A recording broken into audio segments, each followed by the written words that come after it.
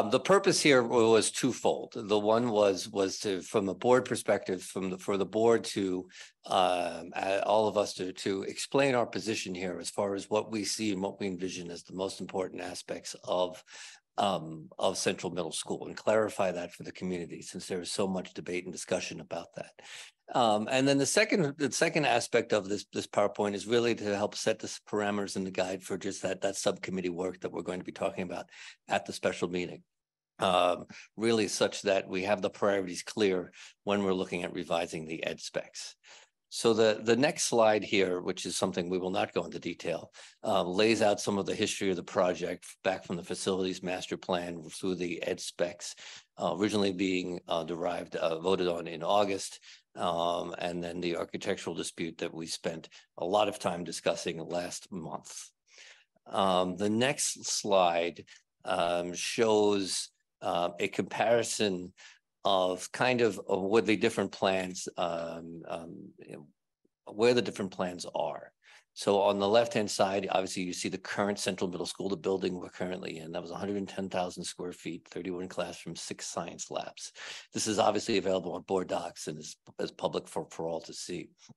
The ed specs as approved, last August by the board, increased to 115, 30 classrooms, 6 science labs, and the full auditorium. The decisions that we're currently looking at stem largely from the revisions that the Central Middle School Building Committee made last month. They are recommending changes to the ed specs, increasing to 125,000 square feet, 30 classrooms, 6 science labs, effectively halving the size of this space at the auditorium. Much has the discussion around the ed specs, if we can go to the next slide here, is around capacity. And you see this again, the 660 student number has been discussed at length across town.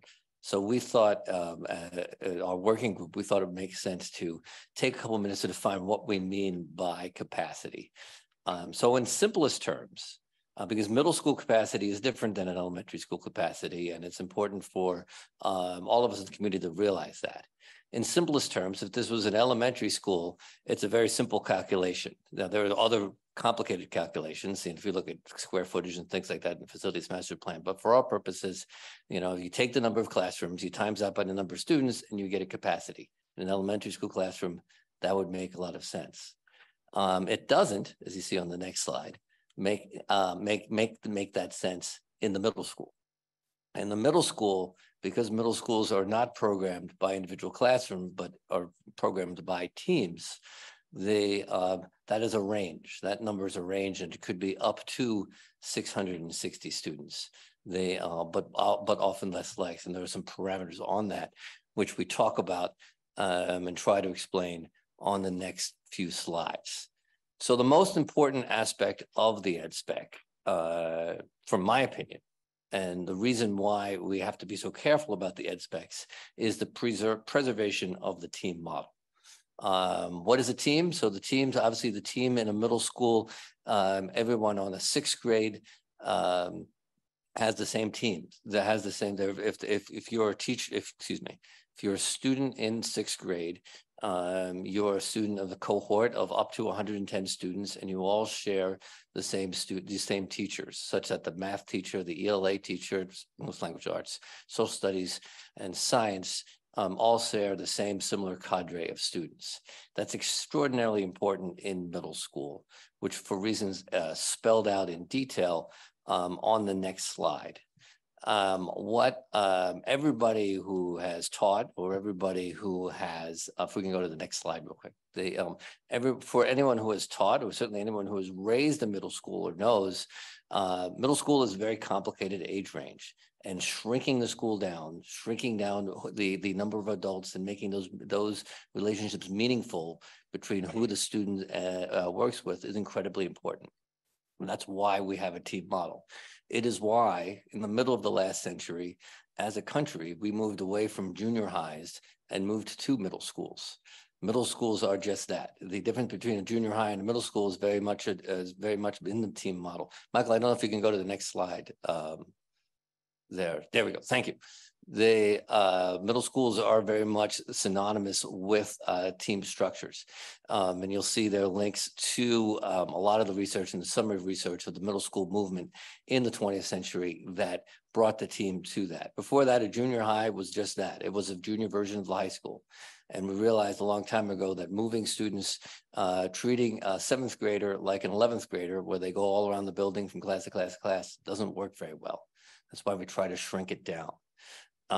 Much more recently, the Association for Middle Level Education released a summary now in its 5th edition, saying teaming is the heart of the middle school philosophy.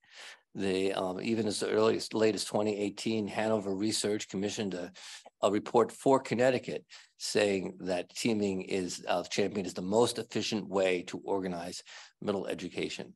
It's the gold standard for middle schools. That's why it's so important, the ed specs. Building a new central middle school that can't support the team model would be as effective as building an 80-yard football field. It is simply not worth it. And that's why the team model is so important. However, yes, and that means considering the spaces in different ways. So how is a team model? And this is a complicated slide that people can study at their leisure. But you see here, this is kind of how middle school is, a simple way of how a middle school is programmed. So period 1, you see the different classes. In our model, remember there are 2 English language art classes. So the shaded version of that is where the kids are, and the white square is empty. That's important for reasons that we'll talk about at our special meetings, why we might be able to shrink the square footage a little bit, because not every classroom is used every period in the team model. There are 5 classrooms used at any one time, give or take. Now, there are some others because classes break out and there's tracking and things like that. But in general, there is a little bit of space. But basically, in order to have a team, you need those classrooms. One team of 100, which could fit under our contractual limits up to 110 students. That on the next slide gives a sense of what capacity means. So at that 660 number, mythical enrollment number of sometime in the future, we could fit 110 students per team. That's a class of size of 22. You need those many classrooms on the team in order to physical classrooms to have a 22 class size. Now, there's been a lot of talk in the community about declining enrollment. The state projected number in the next 8 years is 511. That would be a class size on a team of 17. At one point in the future, there's a projection of us going as low as 450 students at Central Middle School. That would mean class sizes under the 2-team per grade model, which is what we have, of 15 per student, of 15. Obviously, it doesn't work out that way. There's going to be uneven numbers and things like that. Obviously, 15 is small. So that says, well, can we have efficiencies here? Or can we shrink that? Can we go to 1 team or something like that? The answer is no, we can't. And this is the problem that we face here with designing Central Middle School. You see that on the next slide. Because if we go to a 1-team model, the numbers simply get too big.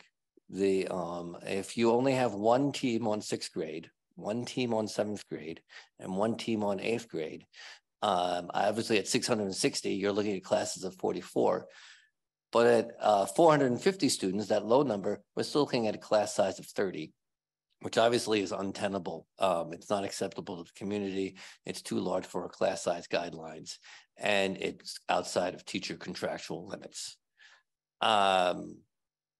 Why talk about all this? Because I think it's important for us to realize when we talk about the range here, building a school around teams, and you'll see that on the next slide. Building the middle school around teams mandates a certain number of classes. It is essential for a high-performing middle school. However, that's the number one thing. If you look at all the research, there is no one out there who will argue that you can have a middle school without team. It's just not worth it. But number two here, the new CMS, the other conclusion here is we have to have a two-team structure. Unless you're going to 330 students in the middle school and no projection is that, we need to have two teams. And that requires a certain number of classrooms, probably at least 28. We're going to talk about that on Monday. And then the third conclusion here, the two-team per grade structure requires building enough classrooms for a range of students up to 660.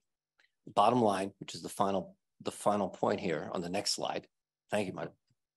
So on the next slide, suspension. Oh, one more. There we go. Thank you. So the bottom line, the team model is extraordinarily efficient from an educational perspective. It is inefficient on a square footage basis. That's the trade-off that we as a board are believing in. That we believe strongly that trade-off is worth it. We're going to need more classrooms to make the team model work, and that might require some inefficiencies.